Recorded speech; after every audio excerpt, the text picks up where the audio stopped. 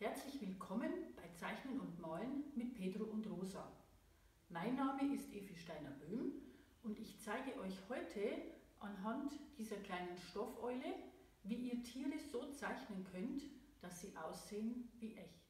Wir zeichnen unsere kleine Eule hier heute mit Kohle. Ich habe euch die in verschiedenen Stärken mitgebracht. Vielleicht habt ihr das schon mal beim Feuerschüren erlebt, dass man mit der Kohle, die da liegen bleibt, ganz gut zeichnen kann.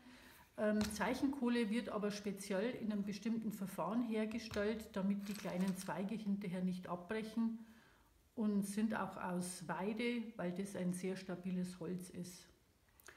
Ich nehme jetzt mal zum Üben so ein mittleres Stück, weil bevor ihr anfangt, ist es ganz gut, wenn ihr euch ein bisschen Gedanken macht, wie ihr das Fell von der Eule und vor allem auch die Augen, wie ihr die zeichnen könnt.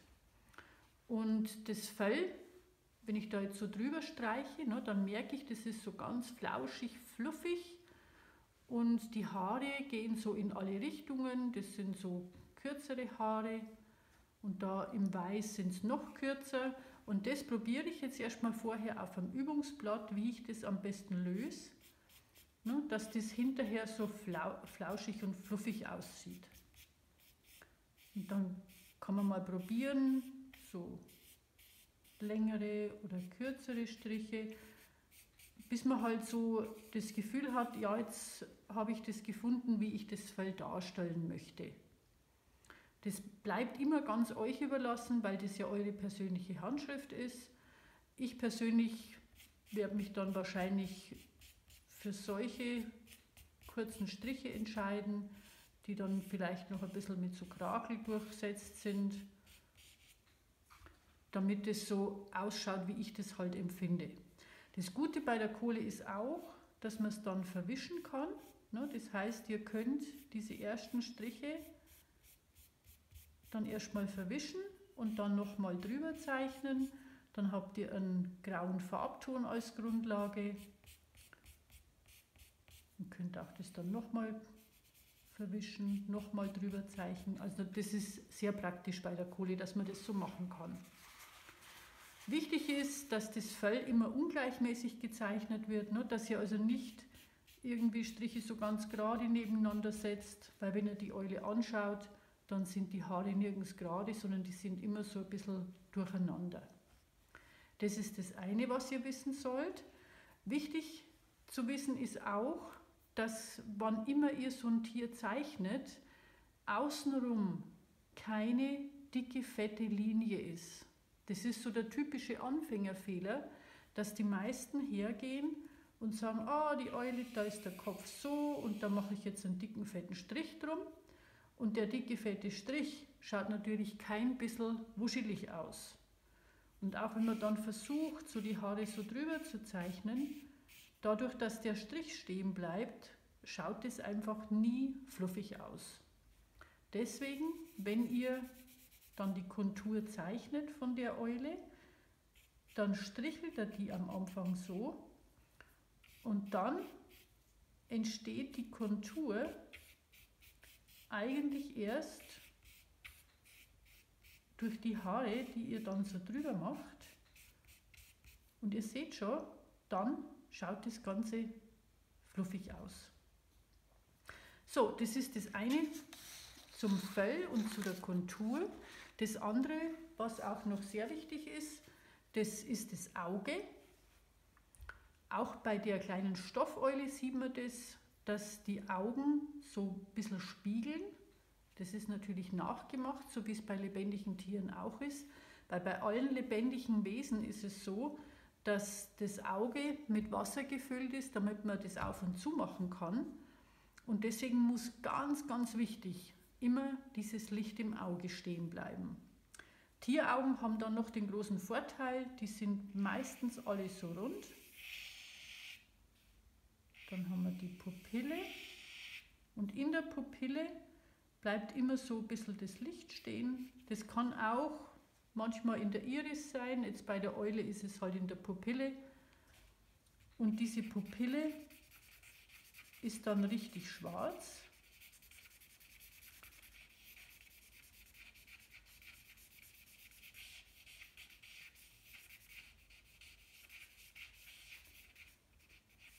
Und wenn das Licht drin stehen bleibt, dann merkt man sofort, aha, das ist ein lebendiges Wesen. Die Iris außenrum ist bei den allermeisten Tieren irgendwie dunkel gefärbt. Die Eule hat jetzt eine weiße Iris, das gefällt mir persönlich nicht, deswegen werde ich die ein bisschen färben, weil das normalerweise unnatürlich ist. Und ich gebe dir so ein bisschen einen leichten Grauton, weil das einfach natürlicher ausschaut. Und auch wieder bei Tieraugen ist es meistens so, dass die kein Augenweiß haben, also dass man das Weiße wie bei uns Menschen nicht sieht, sondern dass die höchstens links und rechts so ein bisschen so Augenwinkel haben. Und das werde ich meiner Eule jetzt dann auch geben, weil ich halt einfach möchte, dass das noch mehr ausschaut wie echt und eben nicht ganz genau so ausschauen soll wie diese Eule. Das ist eigentlich nur so mein Vorbild, das ich so ähnlich machen möchte. Kann man dann auch vielleicht noch Wimpern machen.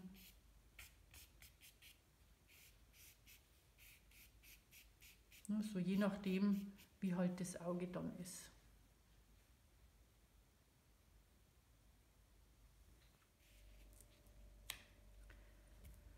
Und wenn ich jetzt die Eule zeichne, muss ich mir natürlich überlegen, wie groß ich die im Papier haben möchte. Und dann messe ich immer zuerst ab, wie hoch ist die Eule, ich bringe es nochmal, wie hoch ist sie und im Vergleich dazu, wie breit ist sie. Und bei der kleinen Eule ist es halt so, dass das Stück ungefähr genauso groß ist wie das Stück, also in so einem Quadrat das Ganze ist. Das heißt, ich markiere mir das jetzt mal, da oben ist der Kopf, da unten sind die Füße und da sind wahrscheinlich die Flügel irgendwo und ungefähr da. Und dann innerhalb von diesem Quadrat überlege ich mir jetzt, wo kommt die Kugel für meinen Kopf hin und wo kommt die Kugel für meinen Körper hin. Und da ist es auch wieder so, ich nehme mir die Eule und ich messe erstmal, wie hoch ist der Kopf im Vergleich zum Körper. Und ich sehe, der Körper ist ein kleines Stück bloß größer als der Kopf, ne, ist fast gleich groß. Und genauso ist es mit der Breite. Ich messe, wie breit ist der Kopf, im Vergleich dazu, wie breit ist der Körper und ich merke schon, das ist ungefähr gleich. So, dann habe ich meinen Kopf, haben wir gesagt, der ist ein bisschen kleiner als das untere. Ne? Und ich deute mir das jetzt mal so an.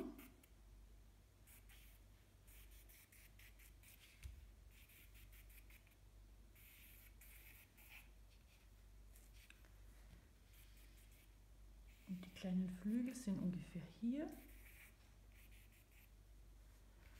So, und dann schaue ich wieder, was sind die markanten Stellen. Das ist natürlich dieses Weiße um die Augen rum. Das schaut aus wie so eine Art Brille. Und die ist da in der Mitte ungefähr.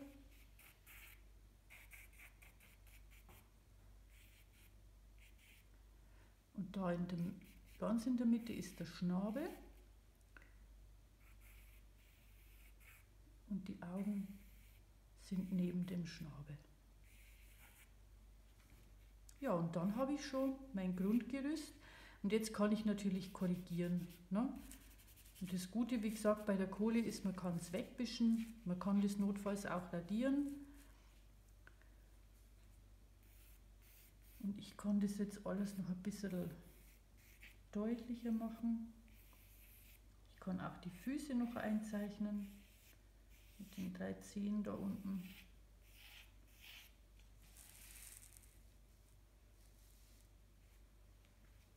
Und dann habe ich mein Grundgerüst.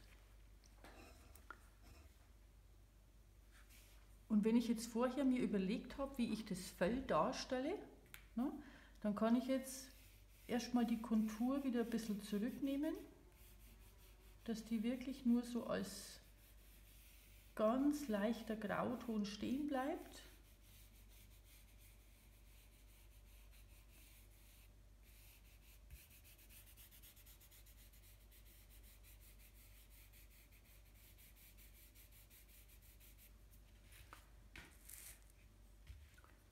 Und dann kann ich anfangen.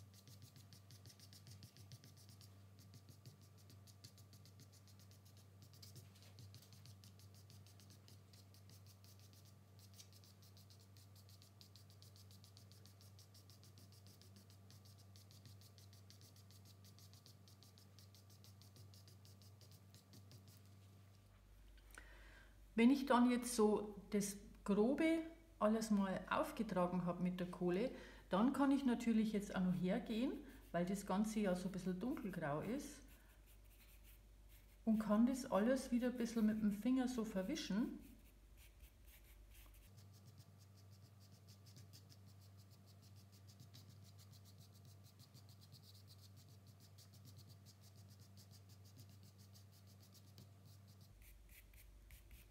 Damit es insgesamt so diesen Grauton hat.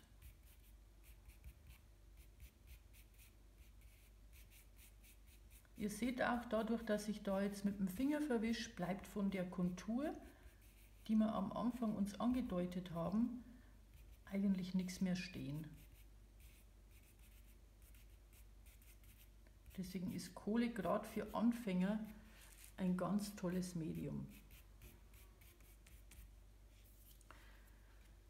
Okay, dann machen wir uns noch an die Augen.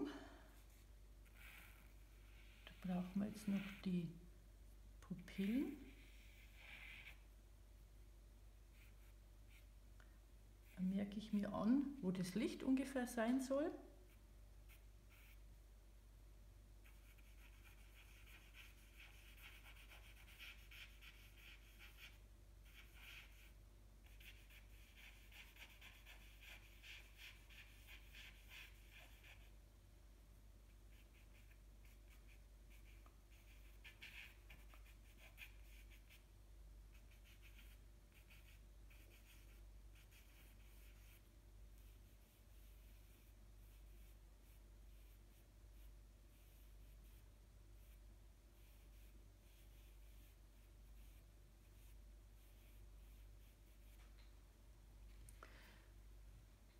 Und damit es ein bisschen schärfer aussieht, tue ich jetzt einfach so, als wären da noch so kleine Wimpern oder kleine Haare außenrum.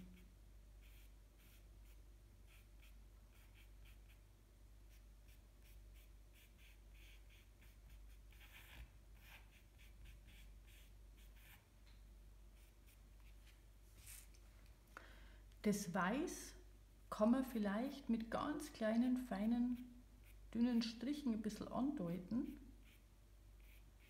Und da müsst ihr aber aufpassen, dass ihr nicht zu dunkel werdet. Also wenn ihr euch das nicht traut, dann könnt ihr das einfach auch ganz weiß lassen.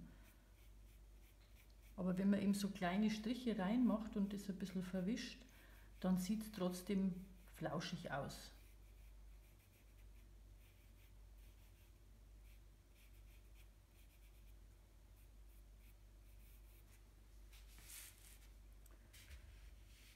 Ja, dann brauchen wir noch den Schnabel. Der muss natürlich ganz dunkel sein.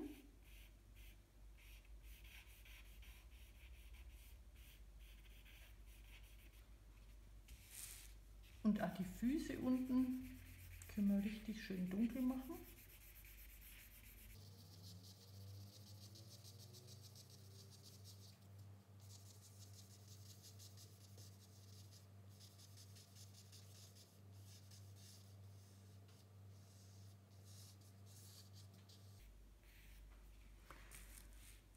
Und wenn das Ganze jetzt noch plastischer ausschauen soll, also wenn man noch mehr das Gefühl haben soll, dass das dreidimensional ist, dann muss man noch ein kleines bisschen Licht und Schatten betonen.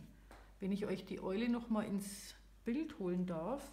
Und zwar seht ihr vielleicht, dass da, wenn von links das Licht kommt, dass es da innen drin dunkler wird. Dass es auch da entlang, ne, und da entlang immer so ein bisschen dunkler wird, also unterm Kinn, und auch da auf der Seite insgesamt ein bisschen dunkler ist. Und wenn ich das jetzt noch betone, dann mache ich natürlich das Ganze noch dreidimensionaler. Ich mache jetzt unterm Kinn noch ein bisschen dunkler. Und da, wo die Flügel sind, wenn ich da jetzt entlang alles ein bisschen dunkler mache, dann merkt man, dass die Flügel da am Körper angewachsen sind. Und da herüben genauso.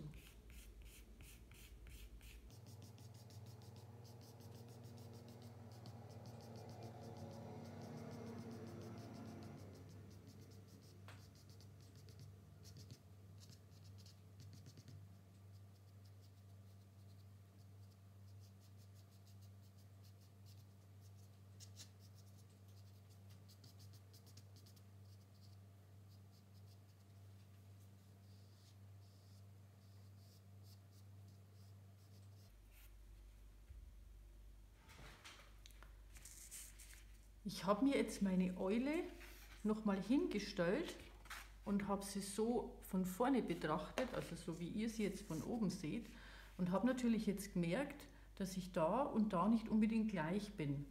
Und jetzt kann ich hergehen und kann natürlich das, was nicht ganz so geworden ist, wie ich das wollte, kann das alles noch radieren. Und ihr könnt da entweder so ein Knetgummi nehmen,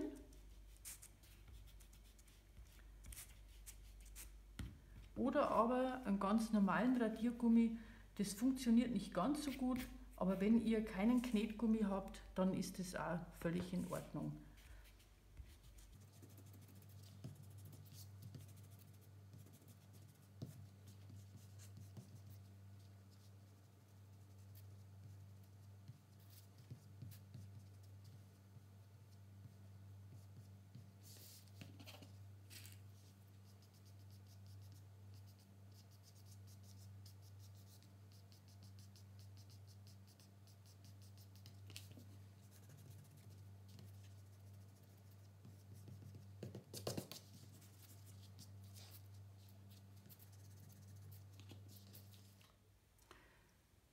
Ich bin jetzt soweit fertig mit meinen Korrekturen und jetzt bleibt eigentlich nur noch, dass wir das Bild jetzt fixieren.